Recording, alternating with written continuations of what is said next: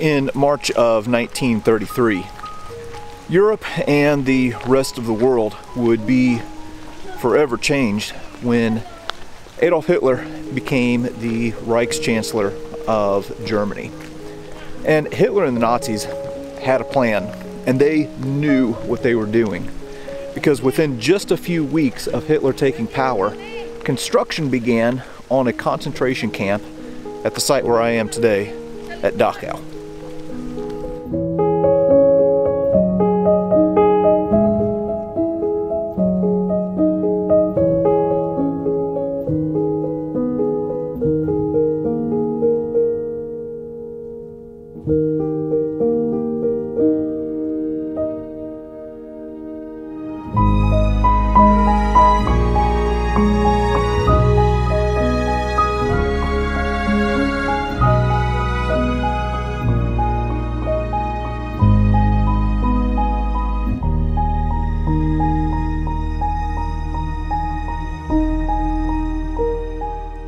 I wanted to start our visit here at Dachau with one of the more enduring symbols of the Holocaust: railroad tracks. One of the more haunting images that we see come out of the Holocaust are our prisoners being hauled in freight cars all across Nazi-occupied Europe. What we are looking at here is one of the few remaining examples of the branch line that connected the main railway station to the camp at Dachau. The rest of it now is kind of like a pedestrian path that follows the original course. But when prisoners would come to Dachau, well, they would come to the main railway station, and then they would either have to walk to the camp. There was also like vehicular transport or prisoner transport that would take them to the entrance gate. And then there was also this rail line. Before we move on to the camp, I do want to mention something else in connection with these rail lines. In late April of 1945, the 45th Infantry Division would have moved into this area. The 42nd Infantry Division, also the 20th Armored, came into the area of Dachau, and one of the first things that they encountered were these rail cars, or these freight cars, that were filled with dead bodies. Well, towards the end of the war, a lot of the camps were being liquidated or emptied out, and prisoners were being relocated here to Dachau, and there was something called a death train from Buchenwald that came right here to this general area. And there's a lot of video footage and photos that you'll see of these just awful mounds of corpses stacked up inside these rail cars. And then with the 45th Infantry Division, there were some reprisal killings that took place in response to what they found when they moved into this area. Nobody was ever convicted, and there's been debate ever since over whether it was justified or not. But yeah, there were some awful things that took place here at Dachau. All right, we're going to go ahead and move on to the main camp now.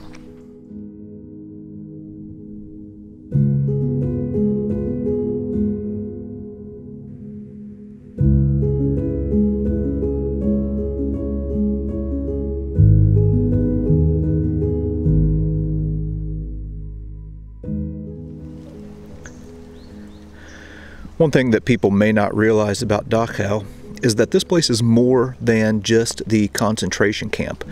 There was a vast compound that housed the SS here in Dachau. As a matter of fact, this was one of the main training facilities for the SS. So a lot of the camp guards who would go on to other places in the Reich would be trained right here. So you can kind of think of Dachau as the model that all of the other camps would be based off of. So if we look here, well, here's the main gate going into the camp. Here, the red dot is where we are standing. This right here is all of the SS buildings. So if we look out in this direction, well, behind us is the camp, and in front of us is the SS facilities. As a matter of fact, that building there on the right is where the commandant's headquarters would have been. And then right here you can see the camp itself, which we were getting ready to go through, and then again, all of these different facilities. So there would have been a porcelain factory there. There would have been a clothing factory where inmates here at the concentration camp would be making clothing for the SS. And they would enter right along this road and go through that gate.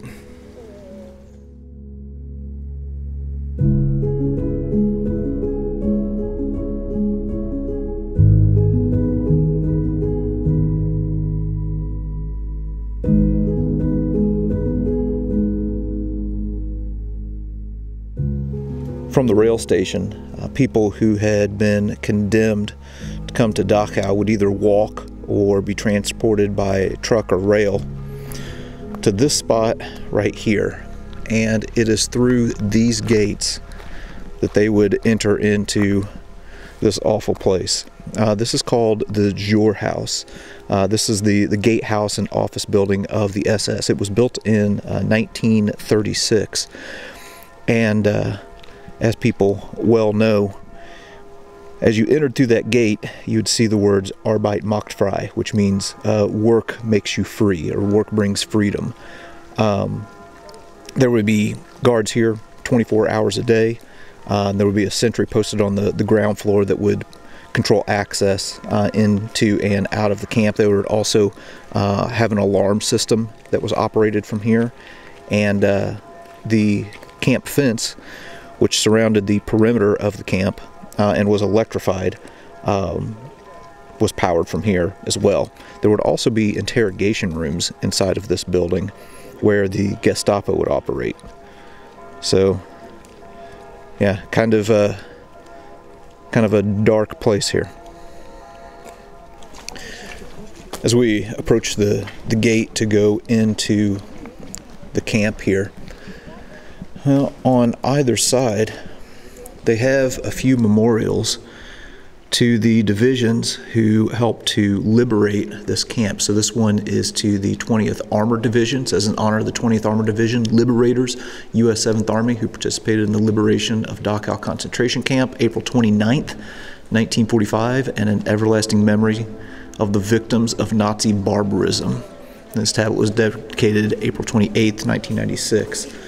And then there's another one over here, very similar to the 42nd Infantry Division, nicknamed the Rainbow Division. Now, the 45th Infantry Division also participated in the liberation of Dachau, but to my knowledge, they don't have a plaque here. And then, yeah, those who entered this camp would have entered through this gate.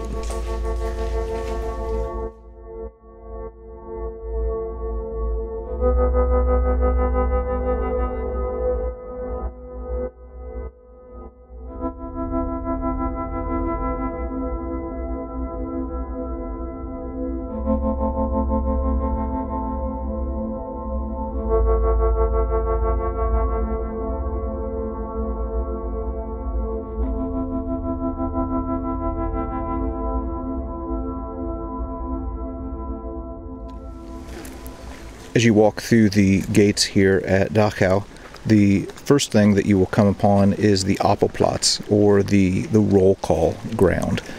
So every morning and every evening, regardless of the weather conditions, whether it was snowing or raining or whether it was hot sun, there would be a head count. So they would get into rows of 10 all along here. Even the dead would have to be dragged out to be counted. And the guards could do really whatever they wanted here. They could make them stand for a few minutes, or they could make them stand for 3 hours. So you can just imagine the scene here as we're looking across this open ground, what that must have been like. Throughout Dachau's existence as a concentration camp, there would be over 200,000 people who would pass through these gates. When we are looking at Dachau, this is, of course, a concentration camp, but not the type of concentration camp that you may be familiar with. This is not like an Auschwitz. This isn't a death camp. This was a concentration camp that was set up for political prisoners after Hitler took power in 1933. So up until 1941-42, most of the prisoners that you would have seen assembling here in the Appelplatz where we are standing would have been Poles or Czech or other German prisoners. And the building that we are looking at right now is the maintenance building. So once prisoners entered through those gates right there, well, the maintenance building would be the first place that they would go to. This was built in 1937 to 38 by the prisoners, so it wasn't here originally. And there would be a kitchen in there, a clothing supply room, baths, and workshops. There was also over here in the West Wing something called a shunting room, where the registration process began for newly arrived prisoners. And on the roof, in large letters, was painted the sentence, "There is a path to freedom. Its milestones are obedience, honesty, cleanliness, sobriety, hard work, discipline, sacrifice, truthfulness, and love of thy fatherland." All right, now the maintenance building has been converted into a museum, so we're going to go in and take a moment to see what they have inside.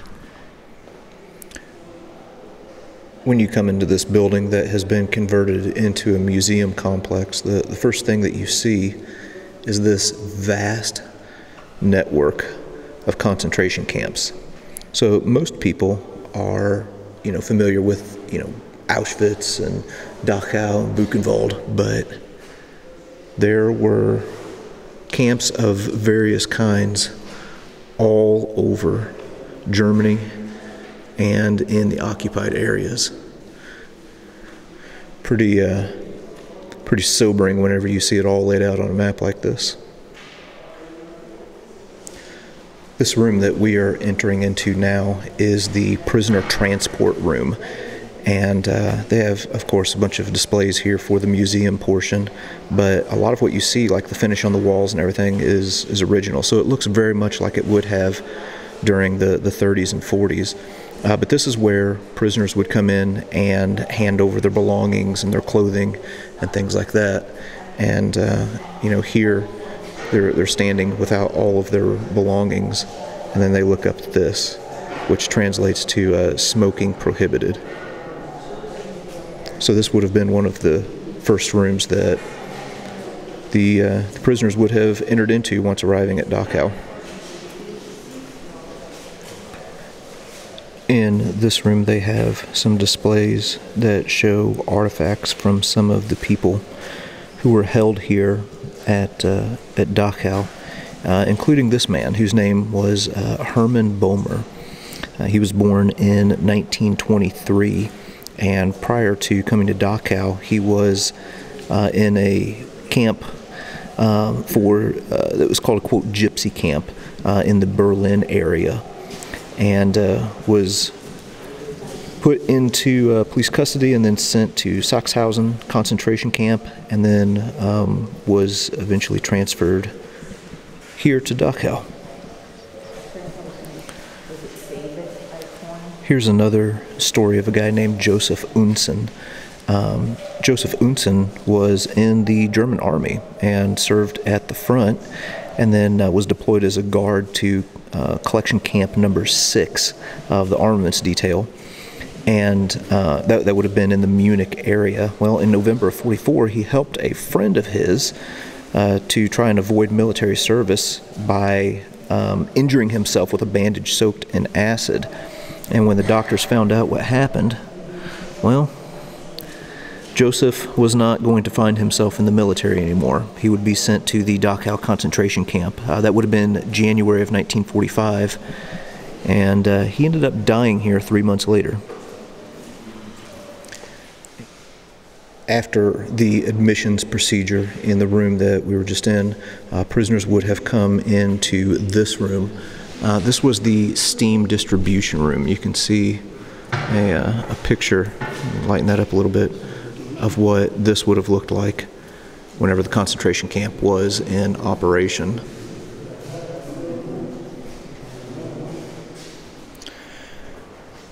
This next room is where the prisoner baths were located. So after going through the processes that we just mentioned, this would be the last step of admission. So here prisoners would get a shower, they would be deloused, and then they would get their uniform that they would wear here at the camp. Also, if you look at these beams up here, I also read that this is the room where the SS would carry out what they called pole hangings. Now, prisoners would get a shower about once a week early on, but as things progressed and as the war drug on, that became less and less, and things became even more unsanitary here. Corporal punishment was something that was a routine thing here at Dachau, and here in this same room, in the shower room, they also carried out some of that corporal punishment, although it was done in other parts of the camp as well. So prisoners would be made to lean over this wooden trestle, where they would then be beat with bullwhips or sticks or anything else to inflict cruelty on these prisoners. And I had also heard that if they passed out in the process, well, when they woke back up, they would be forced to start from the beginning and go through the whole thing again. Just absolute cruelty. As I've already mentioned, it's going to be impossible for me to show everything here, but I do want to pick out a few things here and there to point out. This is something that I found exceptionally interesting. This is the wedding photo of a guy by the name of Johann Prestel. So this was taken in 1930, and Prestel ended up becoming a political prisoner here at Dachau. Now take a look at this. He was a stove fitter, and what we are looking at here is an oven tile from an oven that was built by Johann Prestel. And there were 3 German inmates that kind of documented their stay here, or what they did on this tile. Now, the text of the inscription says, "Oven built by Johann Prestel." The text of the inscription here says, "Oven built by political Dachau prisoner Johann Prestel, stove fitter." And then it goes on to give some biographical information, when he was here. And then it says, "How much longer, the devil only knows." And then it's signed by the prisoners that were assisting him. And they hid this tile in an oven, and it wasn't discovered until 1980 during demolition work. When we entered the campgrounds, we walked through a gate that said Arbeit macht frei, which means work will set you free. And that gate is actually a replica. What we are looking at here is the original gate that was built by the camp prisoners in 1936.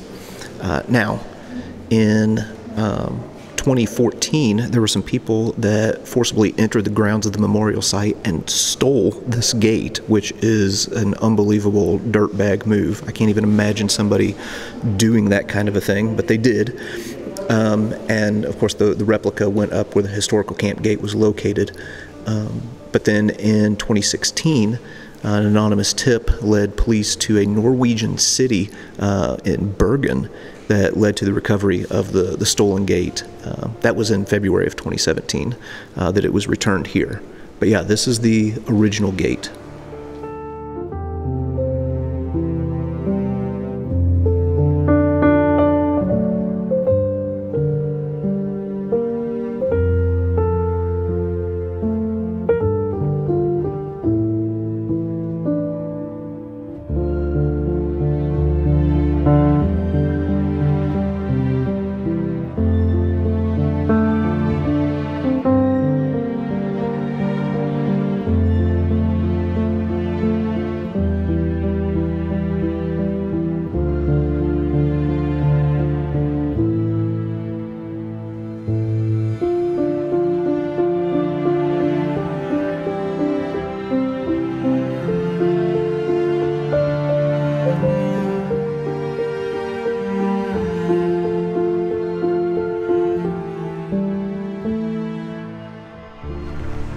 We've just exited out of the maintenance building, and here on the site they don't have any of the original barracks, but they do have some reconstructed barracks that we're going to take a look at here in just a moment.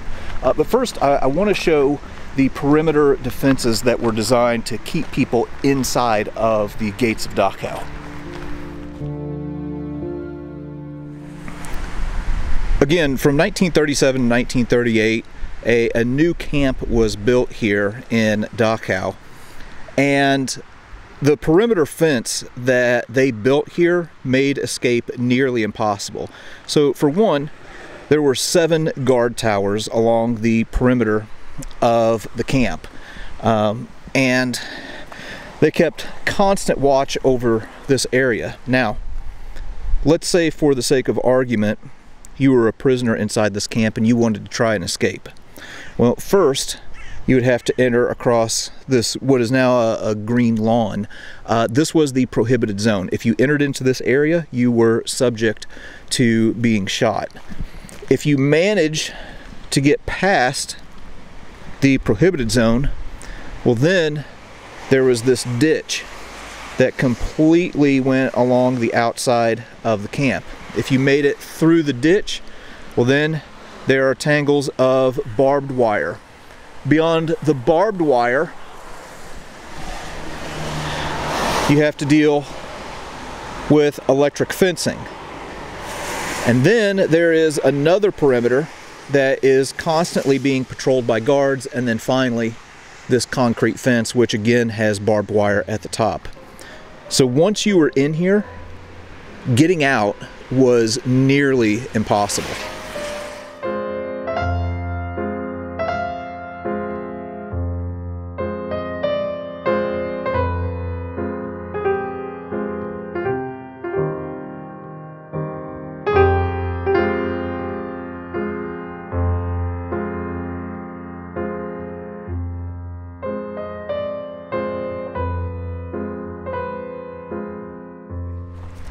Obviously, it goes without saying that the suffering here in Dachau is something that most of us just can't comprehend. And for some people in here, the suffering just proved to be too much. And one of the ways that prisoners would just put an end to that suffering was to run towards these perimeter fences, where they would either be shot or they would throw themselves up against the electric fence and kill themselves in that manner. Just awful to think of people being in that desperate and terrible of a situation where they would be put in a position to do that. All right, we're going to go take a look at the reconstructed barracks now.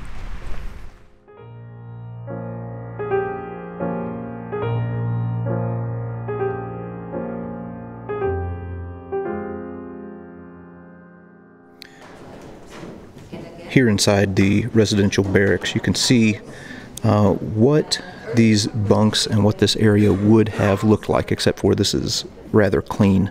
It wouldn't have been nearly as clean during the time that Dachau was in operation. And these residential barracks were designed to hold 200 people. In reality, they ended up holding about 2,000. So it would be very easy for us to look at one of these sections and think, oh, okay, there's one bed section for one person. But in reality, you would have had multiple people stacked up in here together, laying on beds of straw. Of course, people sick from typhus and all kinds of other ailments. Typhus is actually spread by lice. The way that lice got into the camp was they were running out of clothing here. So they imported some clothing that was, I guess, taken from people in Auschwitz. And lice ended up getting into the population here and then spreading typhus. But yeah, this would have been a miserable, miserable place. What we are looking at right here in this reconstructed barracks is the washroom. Now, of a morning before roll call, everybody in this entire barrack would be required to wash up, but would only have a few minutes. So you can imagine several hundred people trying to crowd in here and make use of the washroom, and also of the toilet facilities in here. So there was a certain cruelty that was exacted on these people by the SS, where they watched them scramble to try and use these facilities and get out to roll call on time. While we are here talking about the barracks, I want to mention blocks 1, 3, and 5, which is just beyond block 3 here. There were unimaginably cruel medical experiments that were conducted on the prisoners here at Dachau. And those medical experiments took place in these 3 blocks. So some of the human experimentation that was done here were medical experiments with malaria, also testing to see the effects of altitude on the human body. They had pressure chambers that they would put people in. They were also testing the limits. They were testing the limits of hypothermia on the human body, just subjecting these poor people to a level of cruelty that seems incomprehensible to us today. The infirmary here at Dachau was actually well equipped, but the medical care, goes without saying, was completely awful. And there was a lot of sickness here in these barracks. Typhus, just absolutely awful. So prisoners who became ill, well, if they could not be brought back to health quickly, well, they would go to the infirmary, where they would die shortly after.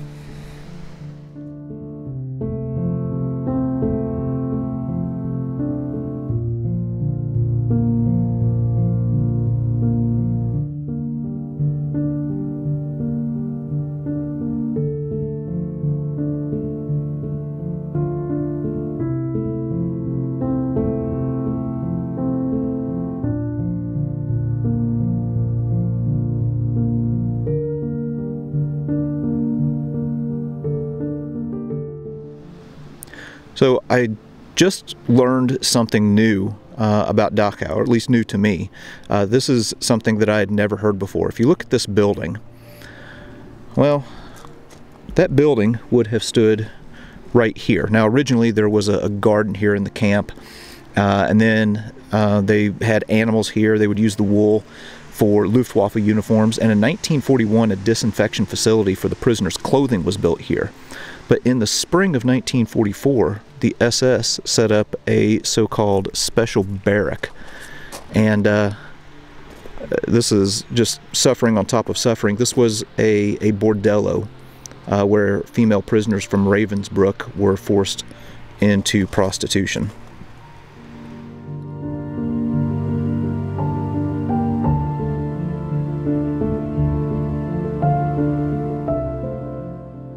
I've made my way to the other end of the camp, and here on this end of Dachau, they have some faith-based memorials. So over here to our left, this is a chapel for the Christians.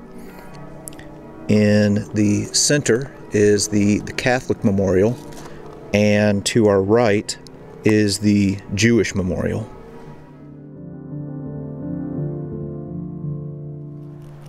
Right now, the Jewish memorial appears to be undergoing some renovation or some improvements. So unfortunately, I can't go down there and show what I would like to show. But I do think that what they have done here is worth mentioning and worth talking about.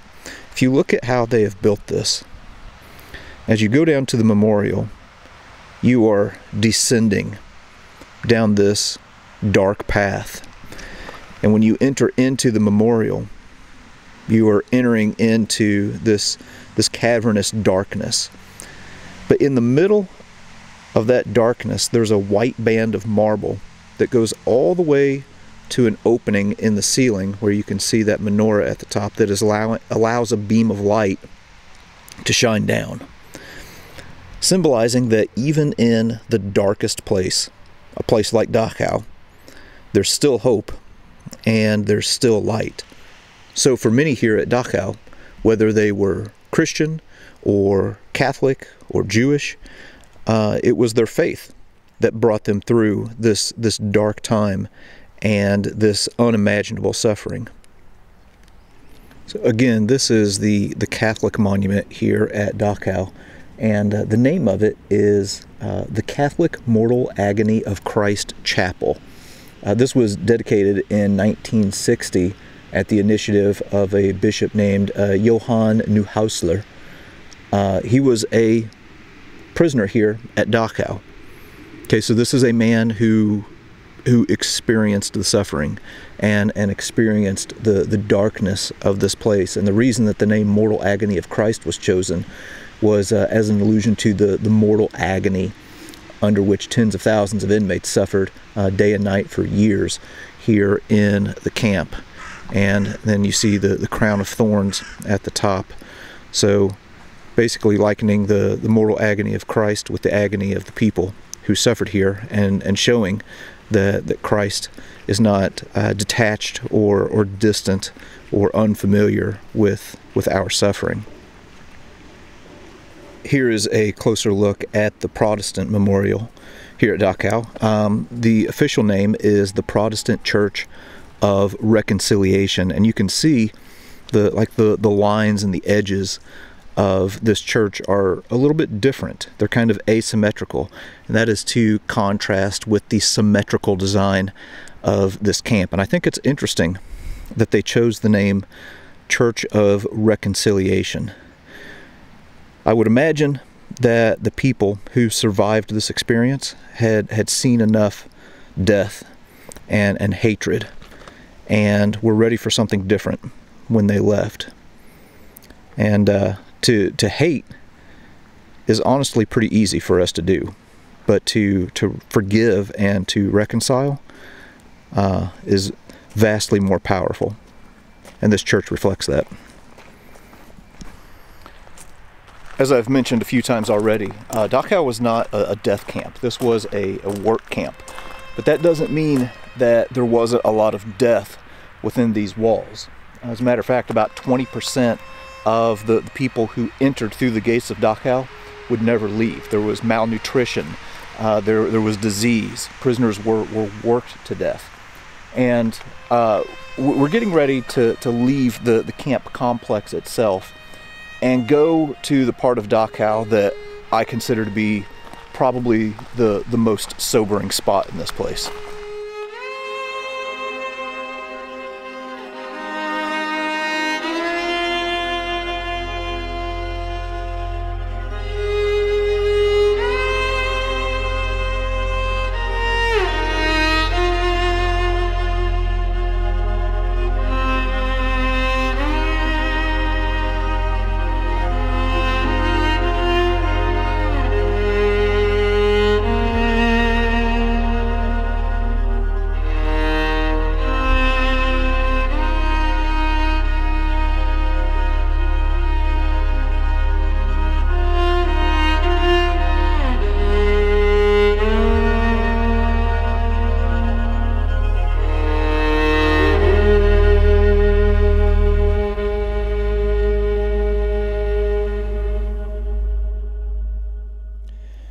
In the summer of 1940, foreign prisoners started arriving here at Dachau, and with that, the number of deaths here really began to ramp up.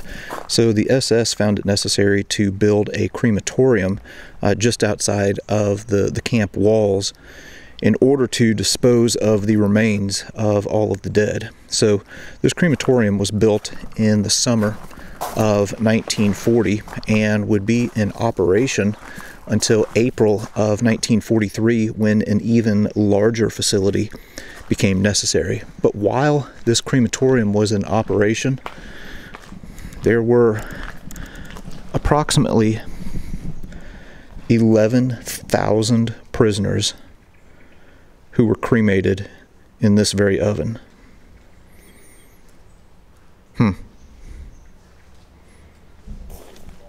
When the original crematorium proved to be insufficient to accommodate the number of dead here at Dachau, well, this facility was built. This was built between 1942 and 1943, and here on the left-hand side was a disinfectant center.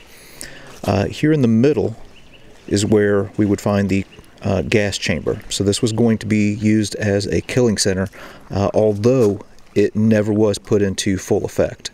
There was some killings that took place in here, but mass killings on a large scale did not happen at this gas chamber. It's not to say that it didn't happen at others, but it just didn't happen here.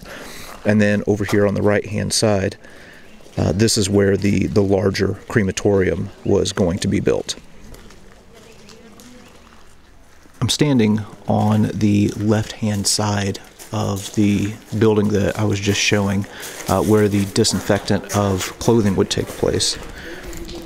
So clothing would be brought into these chambers right here. You would have Zyklon B that would be added to the chamber to kill any lice or any bugs or mites that might be in the clothing.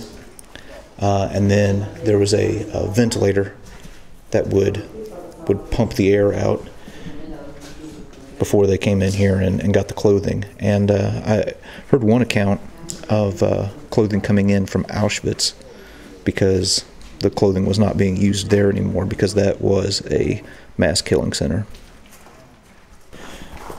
We're going to go ahead and enter into Barrack X here and just do a quick walkthrough.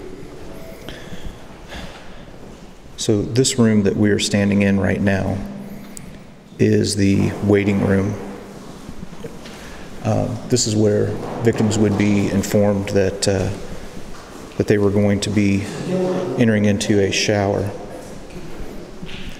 And then in this room is where they would be asked to disrobe. So you can see Brausbad right there. That means shower. And from there they would enter into the gas chamber. This room right here is the gas chamber. Now again, it was never used for its intended purpose, but we can get an idea of what would have happened in here if things would have continued, if the war hadn't have ended. So this could hold about 150 people, and they would be in here for about 15 to 20 minutes. The Zyklon B would be put into this room through these ports right here. And then again, they would wait about 15 to 20 minutes, and after all the people in here had suffocated, well, then they would pump the air out. There was a water supply that was provided in here where they could clean up, and then the bodies would be moved into this room right here. So this is called the death chamber, and this is where the bodies would be held until cremation.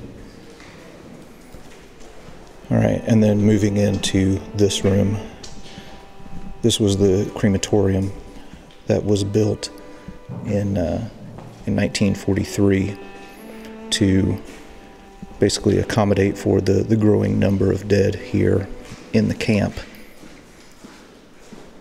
Boy, just a sobering thought.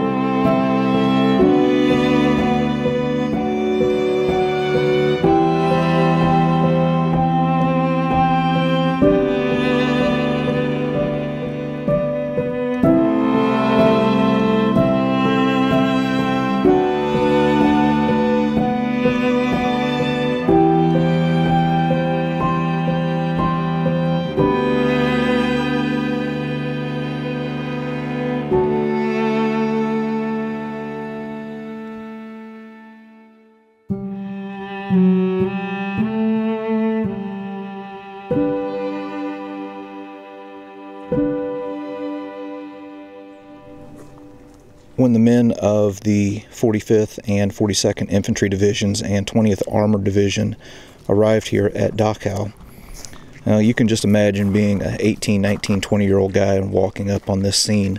Right here in front of us, there would have been just piles and piles of bodies. And you might ask yourself, if there was a crematorium in operation, why were there so many bodies that were stacked up outside of this building? Well, the answer is, in February of 1945, there was a coal shortage in Germany, and they didn't have enough coal to operate the crematorium. So they ended up just stacking bodies here until they could be buried in a mass grave. But, yeah, awful.